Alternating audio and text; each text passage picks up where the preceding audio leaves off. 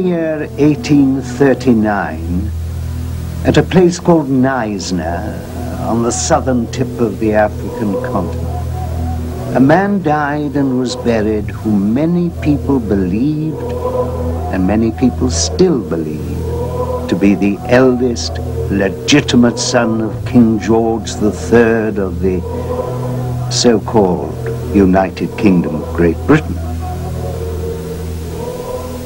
The man's name was George Rex, and this is his grave.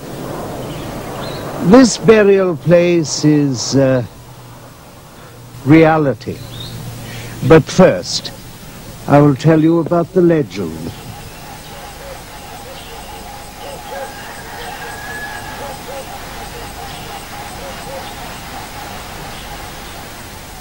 On October the 12th, 1730, was born a female child named Hannah Lightfoot. Her parents belonged to the Christian Quaker faith, and they lived here in Wapping, London, England.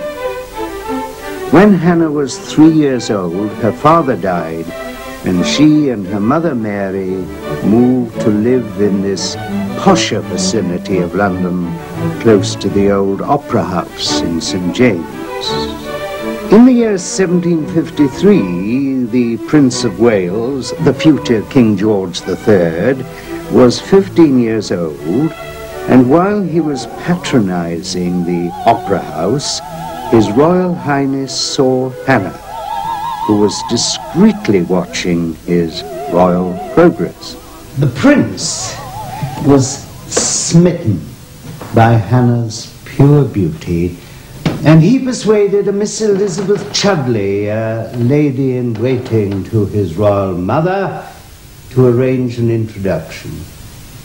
At that time, Hannah, known as the Fair Quaker, was 23 years old.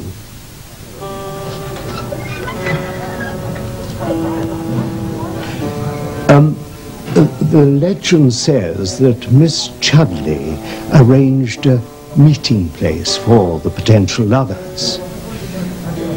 But Hannah Lightfoot had been brought up as a Puritan Quaker, and, well, unlike our British royal family, she could not acquiesce to a casual arrangement, not even with the heir to the throne. Only marriage was acceptable. And when the Prince of Wales, his royal mother, and indeed King George II himself, learned what was in the air, the scheming Miss Chudley is said to have contrived a most vivid and deceptive plot. She arranged for Hannah to be apparently married to a young man named Isaac Axford at a chapel here in Mayfair, London. Hannah suffered the ceremony, but refused to answer any of the clerical questions or to wear the wedding ring. Then the false bride was hastened to the church door, where she was immediately abducted into a waiting carriage, which charged away, scattering all opposition with a cry of "Royalty!" Hannah Lightfoot disappeared from public view as if a magician had worked a magic spell. Or a royal authority had shown a firm hand, and Hannah's beloved mother Mary never ever saw her good daughter again. The Quaker movement was finely organized, and everything that pertained to their faith was done with puritanical thoroughness. Hannah Lightfoot was a Quaker, and for well over 1 year, the Quakers searched London for her. This is their final report. Whereas Hannah Lightfoot did then enter into a state of marriage by a priest, not of our society which is repugnant amongst us. We endeavor to find where she was, but to no purpose, nor could we obtain any intelligence as to where she is. We therefore disown Hannah Lightfoot until she signifies her unfeigned sorrow for her offense. Early this century, a Miss Mary Pendered published a searching and sensitive book which was inspired when she read letters which gave no address written by Hannah Lightfoot to her mother. Hannah Lightfoot assured her mother that all was well and that a certain person would protect them both. No name is given to the person, and the letters could not be published.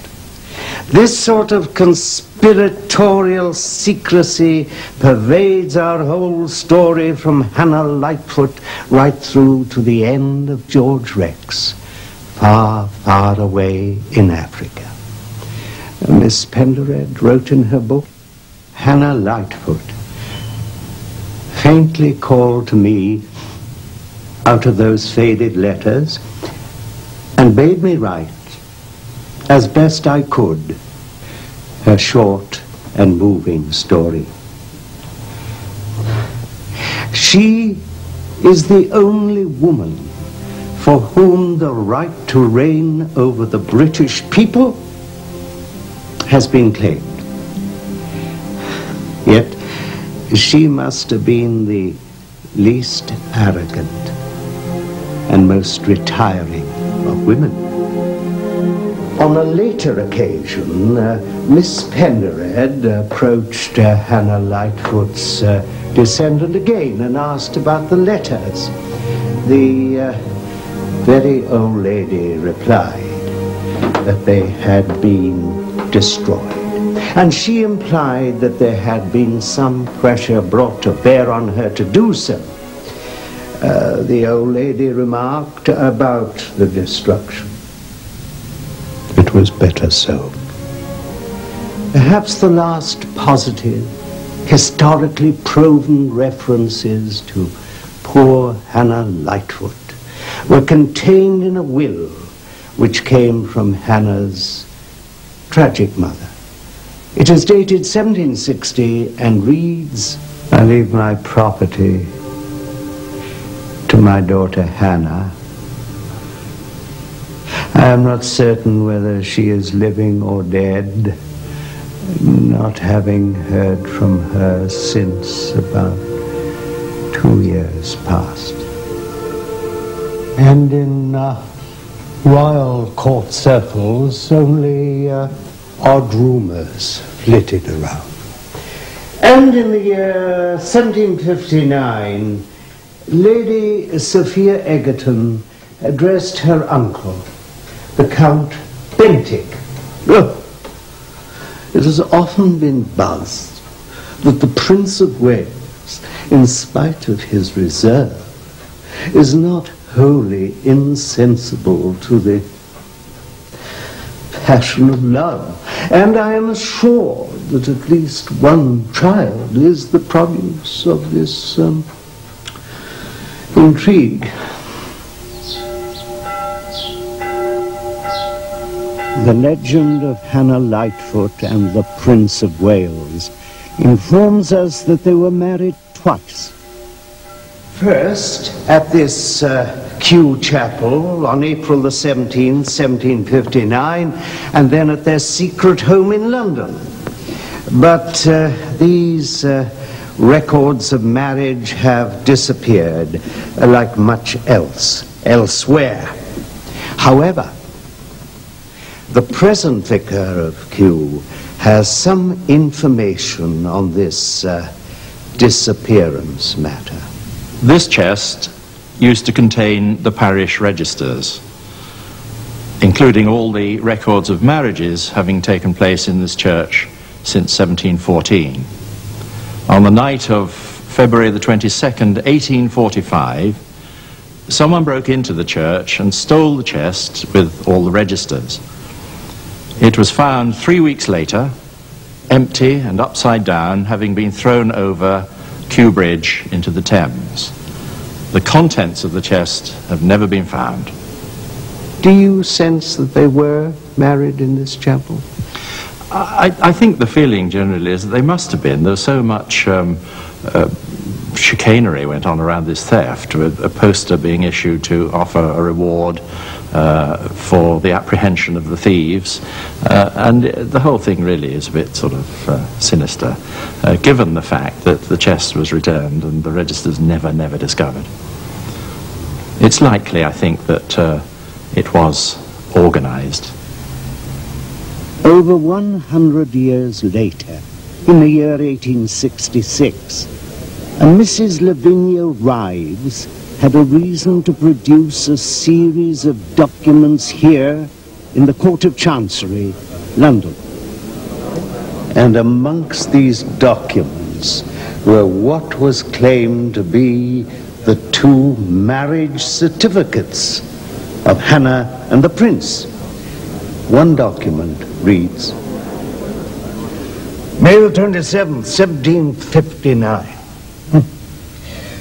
This is to certify that the marriage of these parties, George, Prince of Wales, and Hannah Lightfoot, was duly solemnized this day according to the rites and ceremonies of the Church of England. J. Wilmot. and this certificate is endorsed George Guelph. That is our British royal family's real surname, and Hannah Lightfoot. And witness to the marriage of these parties, William Pitt, that is the sometime great Prime Minister of England, Lord Chatham. In court, the Attorney General of England simply stated, I do not disguise from myself that this is nothing less than a claim to the British throne. the Lord Chief Baron was appalled. It really is a great indecency to inquire into matters like these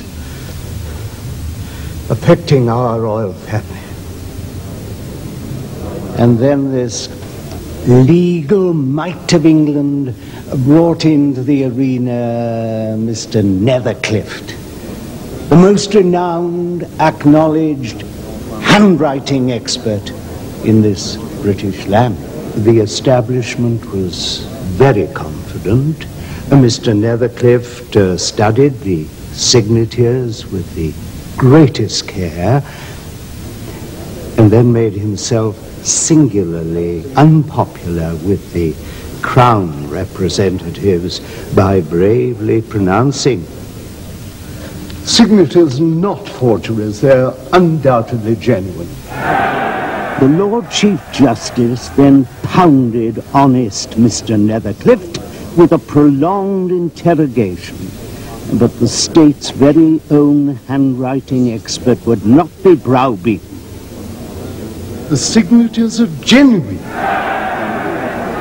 The Attorney General of England immediately ordered this documentary evidence to be impounded and placed in a strong room at Somerset House. But after so many years of British government suppression, the present authorities have decently released them to us for our perusal.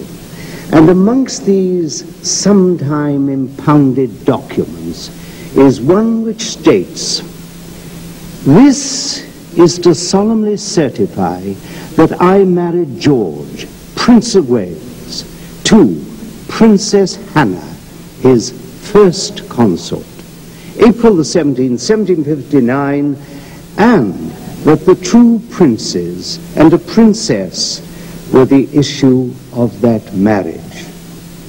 J. Wilmot. J. Wilmot, incidentally, was James Wilmot, an eminent divine and a fellow of Trinity College, Oxford. He was also described by the distinguished author William Beckford as good scholar, sincere Whig, an intimate friend of Lord Chatham, and enjoying the exclusive confidence of His Majesty, King George III. And the eldest of these two princes was, so our legend continues, George Rex, who is buried over in Neisner at the furthest extremity of southern Africa. And finally, amongst these documents which the British Court of Chancery impounded was what was purported to be Hannah Lightfoot's last will and testament. It reads, "I commend my 2 sons and my daughter to the kind protection of their royal father, my husband, His Majesty George III, bequeathing whatever property I die possessed of to such dear offspring of my ill-fated marriage. Amen. Hannah Regina." That is Queen Hannah. Witnesses J. Dunning, William Pitt. Again, Lord Chatham.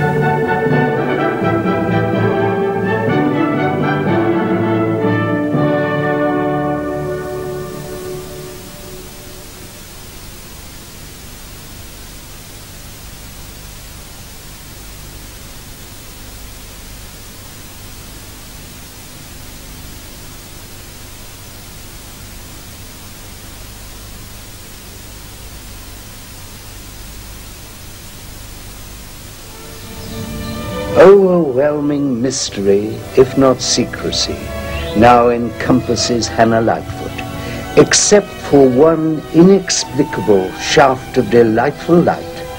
At Knoll Park in England, there hangs a portrait painted by the great Sir Joshua Reynolds.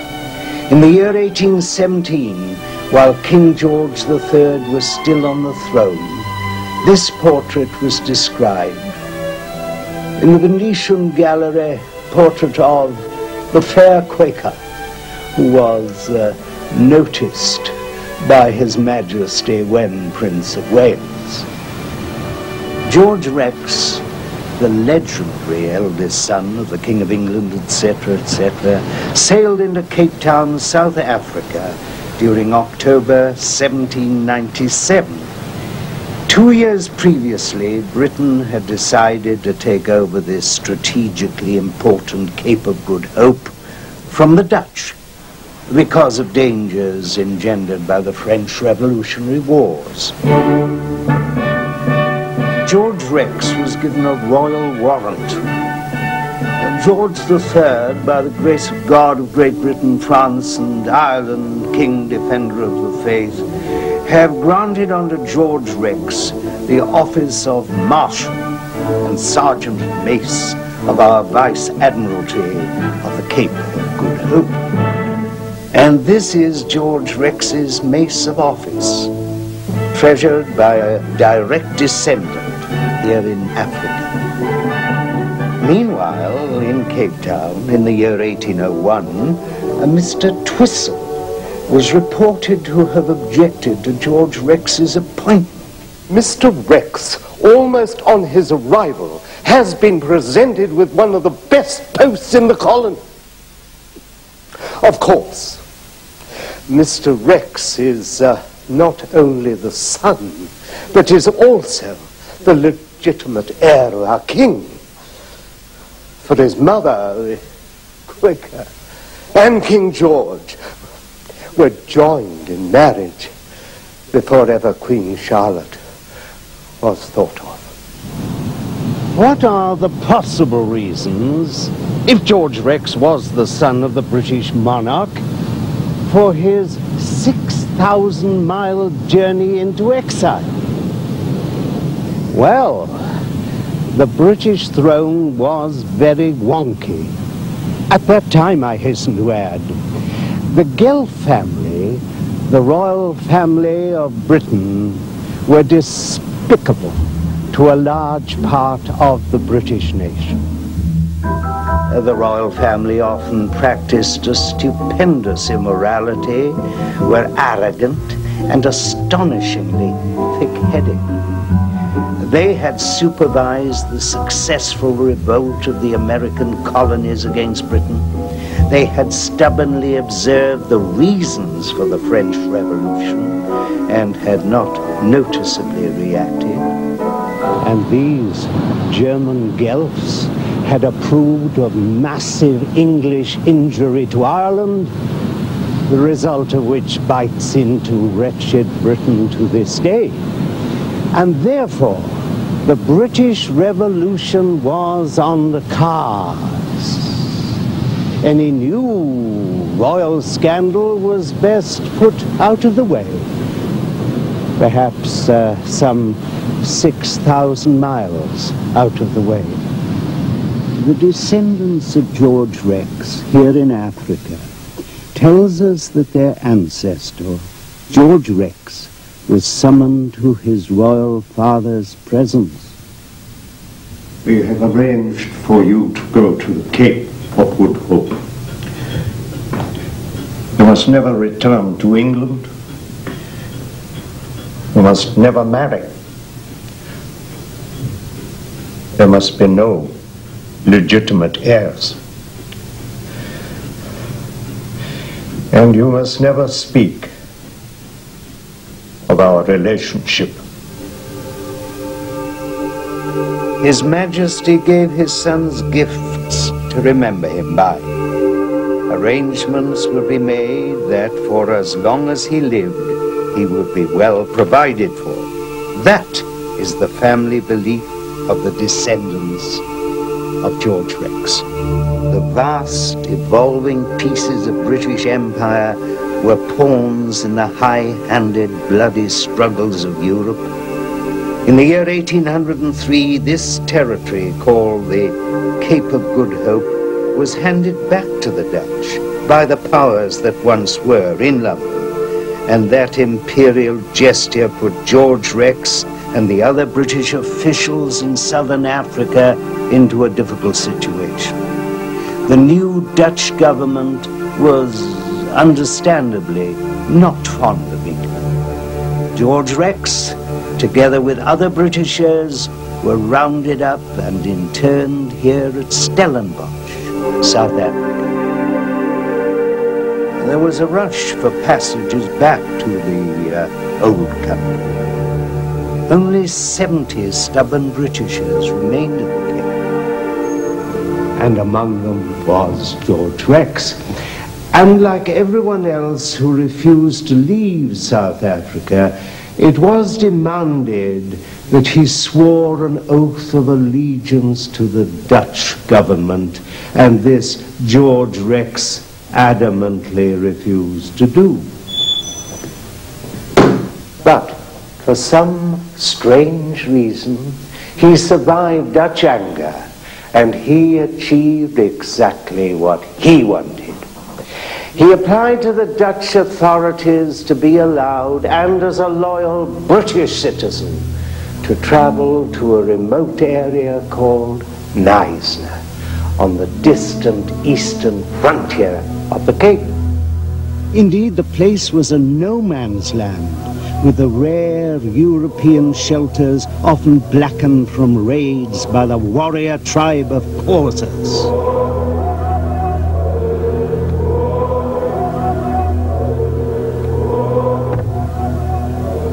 George Rex was preparing to turn his back forever on his homeland, England. He was preparing to exist in a foreign land at the forlorn tag of the universe. The glowering Dutch somehow agreed to his quixotic hopes. The British subject, George Rex, has received due permission for residence in this colony. And so George Rex set off eastward towards Knysna. And with him was his beloved woman friend whom he had met in Cape Town, and their two infant sons, Edward and John. She had been a colored slave, and George Rex purchased her emancipation together with the emancipation of her 4 children by a previous union. It was a solid partnership, but George Rex would not marry her. The Rex legend explains that he would not break his promise to his royal father.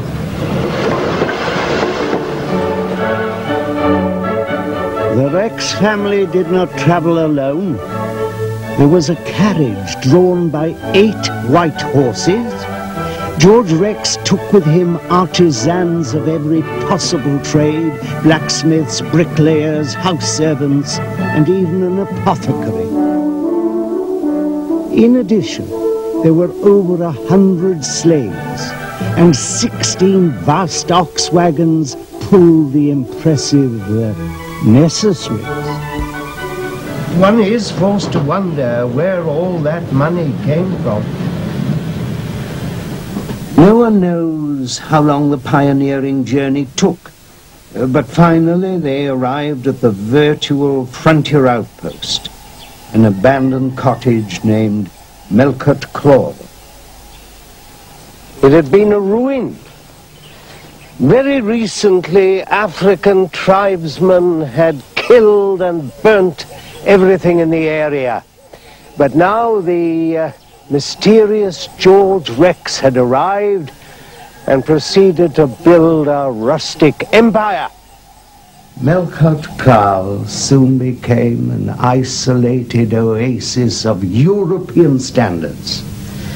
And soon George Rex owned about 22,000 acres of magnificent pasture and indigenous African forest. A plan was drawn of the new Melcott Kraal, and inscribed across it is the British sovereign. Who wrote that legend? No one knows. All around Melcott Crawl, he planted the flowers of Britain: daisies, forget-me-nots, honeysuckle, briar roses, and violets. He wanted the most British of trees, the oak, to predominate. This is George Rex's avenue of oaks that led to Melcott Crawl, and they are all that survive of his famous home today. Was all of this to be expected on the cruel frontier, or was there something very special located here? The list of dignitaries who made these pioneering journeys and stayed with the Rexes is disturbingly impressive. And in addition came scientists, particularly botanists. A connection grew up between Knysna and the great Royal Kew Gardens of London.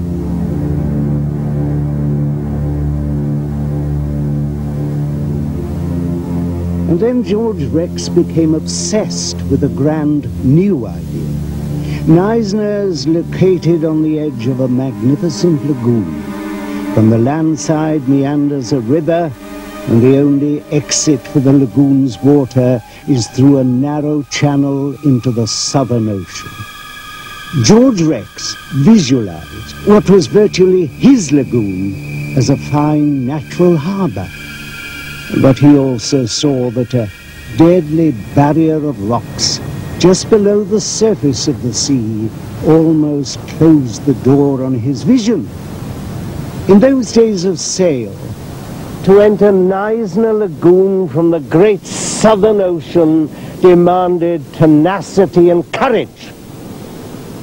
George Rex was not daunted, and he began to nag the now returned British Royal Navy at Cape Town. No one can deny that George Rex had huge influence. And in the year 1817, the Royal Navy brig, the Emu, set sail from Simonstown, the British naval base, to make the attempt. Bravely the ship went in, but met a headwind and she was wrecked.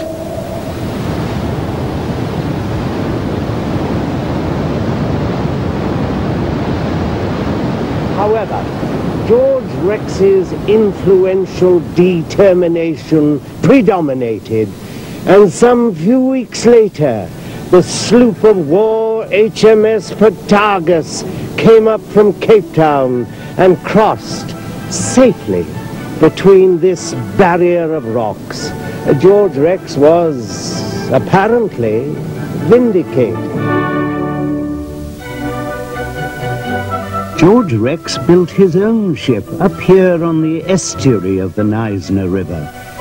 The old slipway was discovered in 1946, and the local town council had the imagination to save its old timbers and to transform them into a civic table and a set of civic chairs. And they made a model of George Rex's ship, the Neisner. George Rex gave careful thought to developing his Neisner towards spiritual and educational progress. A son-in-law, Captain Thomas Duthie, later the 72nd Highlanders, settled on Rex Land, just across the lagoon from Neisner, and he built his church. Around here it is sometimes difficult to believe that one is not in the kingdom of Great Britain. And throughout all of this positive, creative work around the lagoon of Neisner, George Rex refused to discuss even the rumor that he carried British royal blood. Some of his descendants will murmur the old family history. Long, long ago, one of his small daughters ran up to him and broke the rule which the older Rexes knew not to transgress. The child blurted out, "Papa, everybody says that you are the son of King George III. The exile replied, "Do they? Or do they?" And that was all.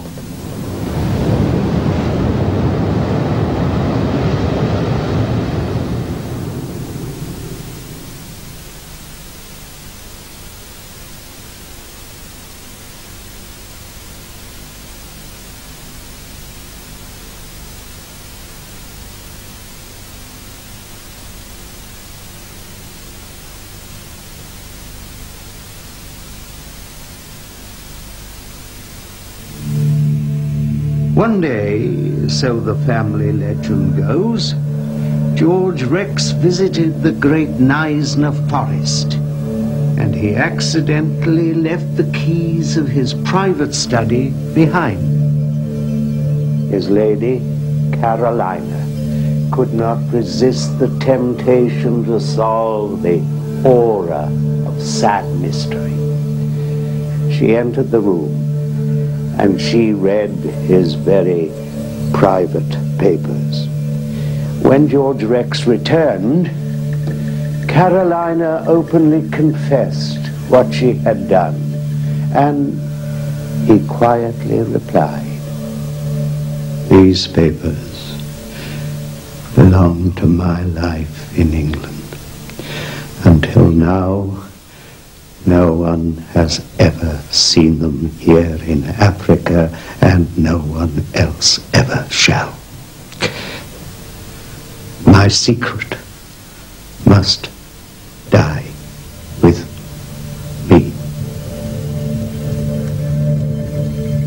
And George Rex there and then burnt those papers in the fireplace of his house. He then made Carolina swear an oath that she would never divulge what she had already read. Her children and grandchildren often begged her, but she always steadfastly refused to quote one word.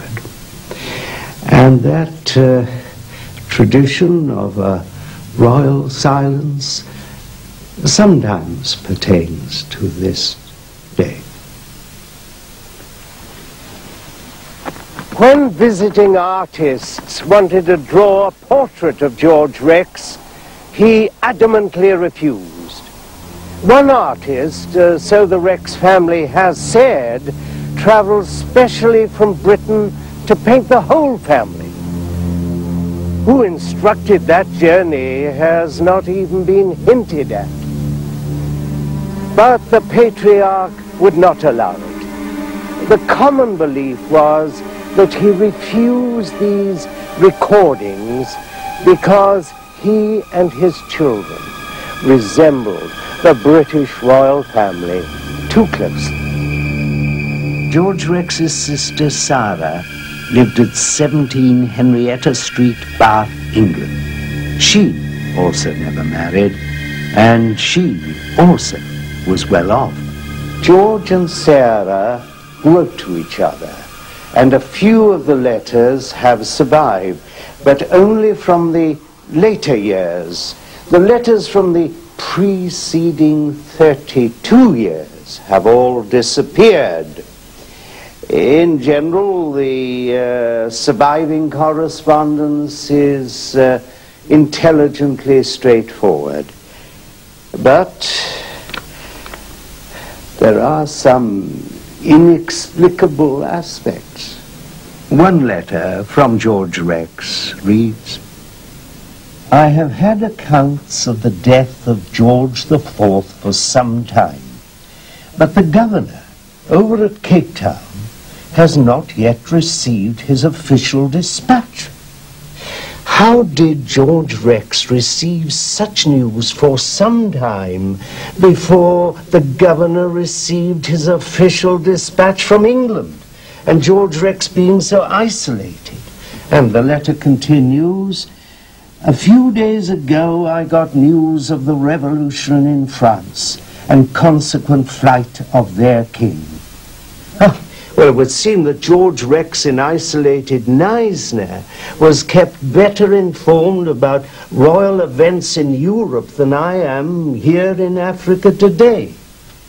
In a letter to George Rex, written in the year 1838, oh, incidentally, the coronation year of Queen Victoria, his sister Sarah ends, "And accept, my dear brother, the love of." And whatever words followed have been carefully cut away. And there are other carefully cut excisions. Why? At 6 a.m. on the morning of April the 3rd, 1839, George Rex suffered a formidable stroke. His son-in-law, Captain Duthie, stated he was conscious to the last. But it was also reported that his iron silence gave way, and the old man began to mumble memories of long ago. It has been said that he began to repeat, "My royal father."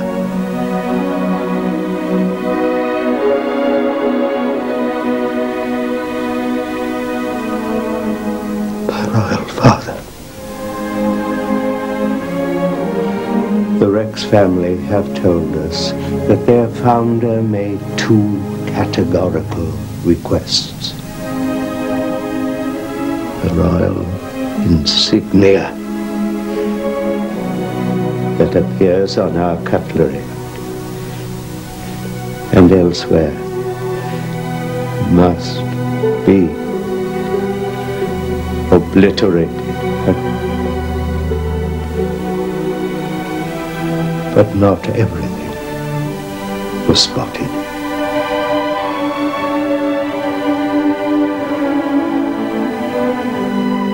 I must be buried at Neisner, on my estate. Under no circumstances must my bones be removed and buried in England. And as the patriarch was dying, his devoted friend and mother of 9 of his children said, I would like to be married to you.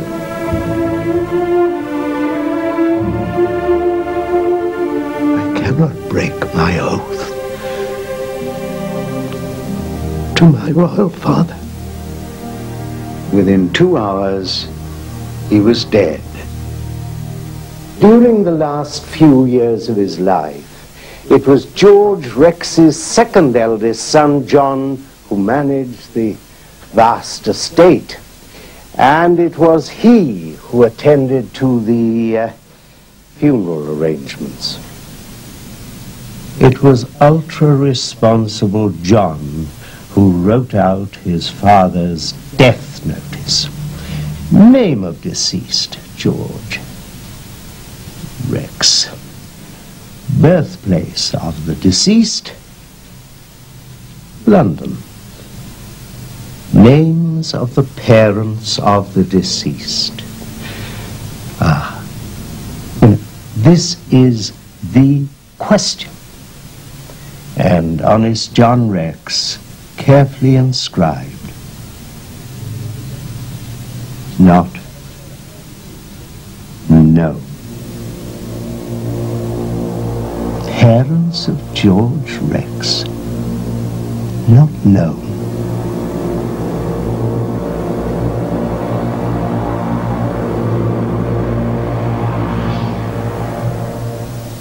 And finally, George Rex's will was opened. Having shared his impressive estate amongst his dependents, he had then taken decisive legal care to emphasize that all of his beloved children were illegitimate. And bear in mind that he was the sort of man who had anxiously provided land for the Christian churches around Neisner. This part of his will reads, I, George Rex, residing at the Neisner, and not having submitted myself to the matrimonial laws of this colony. Does the legend of George Rex's last words, under no circumstances must my bones be buried in England, and then this brutal, factual advertisement of the illegitimacy of his heirs, hark back to the legend of King George III's last words, parting words to his eldest son. I must never marry. There must be no legitimate heirs. However, in spite of declining fortunes, no other settlement on the whole continent of Africa can claim so many visits from members of the British royal family as Neisner. Pure coincidence or British royal curiosity? In the year 1867, Queen Victoria's son, His Royal Highness Alfred, Duke of Edinburgh, came to Neisner to ostensibly see the scenery and to shoot elephants. Incidentally, at least 3 members of the Rex family were with His Royal Highness when he went shooting the poor bloody elephants. And Princess Alice visited this isolated spot that peeps across the great ocean to the South Pole. And Princess Victoria and the Duke of Windsor, later to become, briefly, King Edward VIII when he was Prince of Wales. And speaking as a Welshman, I can only recall that royal chap visiting Wales, which was on his doorstep twice. And our present queen, when a princess, travelled towards this distant, mysterious night.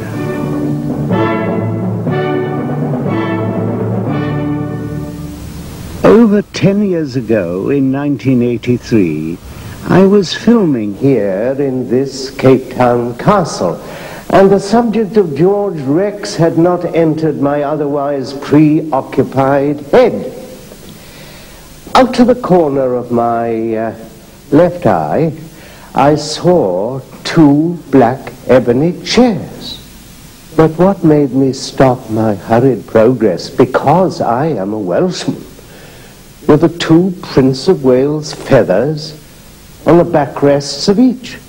I then visited Miss Joy Collier, the distinguished South African artist and historian who, long ago, had visited Miss Duthie, a Rex descendant, at her family home beside Knysna Lagoon. Miss Collier, would you please tell me about your memories of Miss Duthie in Knysna?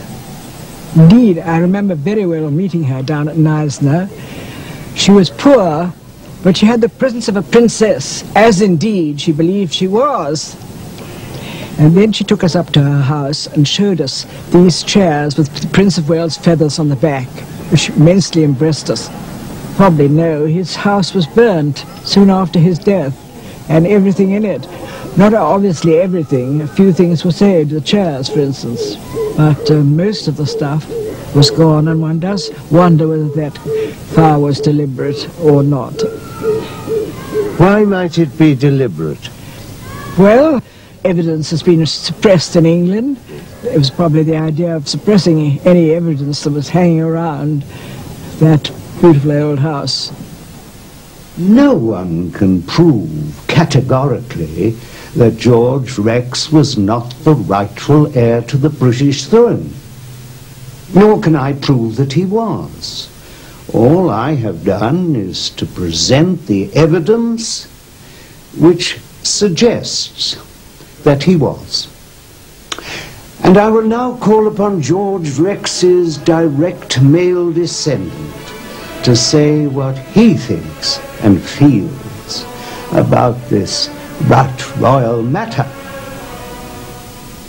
We have our belief, and we have our tradition, and we've nurtured that faith for well over 150 years, and it remains important to us. None of the family have ever really got together and said, right, what do you know about this? Let's put our heads together. It's all been very much kept in the closet. I can just recall from my early days almost being whispered, do you know that you have blue blood? Almost as though it was something that to be ashamed of. But in fact it was something to be hidden. And then there was the other angle which rather tempered the blue blood angle, and that was that Anna van der Kaap, we don't know what nationality she was, but she was certainly a black lady. This was very common in those early days, but at the time when I grew up, I was living in a very much racial South Africa. Apartheid. Huh? What if it was proven that suddenly you were the legitimate heir to the British throne? What do you think might happen to you? What would you and your wife decide to do about it? I don't believe that we would want to change our lifestyle. Our sights are not that high, quite honestly. And I don't believe that we could adjust to such a traumatic change. It is royal food for thought, isn't it?